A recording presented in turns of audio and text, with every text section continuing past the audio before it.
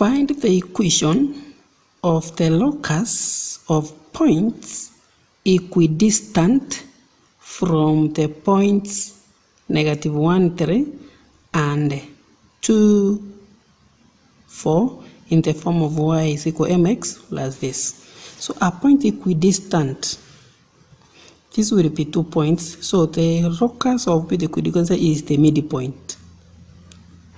This is the equation we are looking for of this line.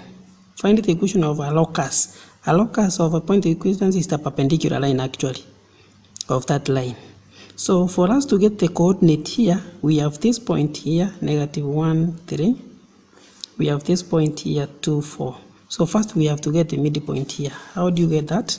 x1 plus x2 divided by 2, y1 plus y2 divided by 2 will give us the coordinate, which is -1 plus 2 over 2, comma, and then 3 plus 4 over 2.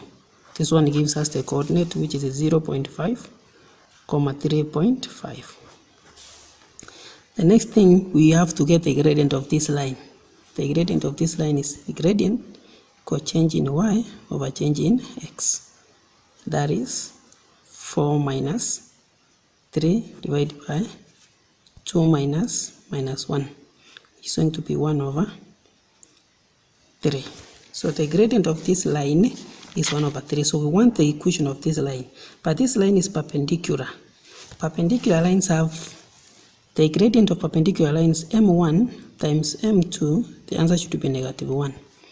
So if now I have 1 over 3, then 1 over 3 times m2, the answer should be -1. So 1 over 3 m2 equal to -1. So times 3 over 1 times 3 over 1. Meaning m2 equal to -3. So this is the gradient of this perpendicular line is -3.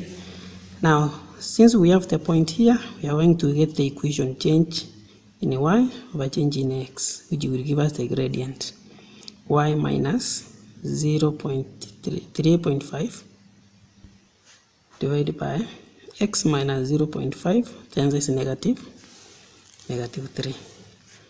So we are going to have over 1, y minus 3.5 equal to -3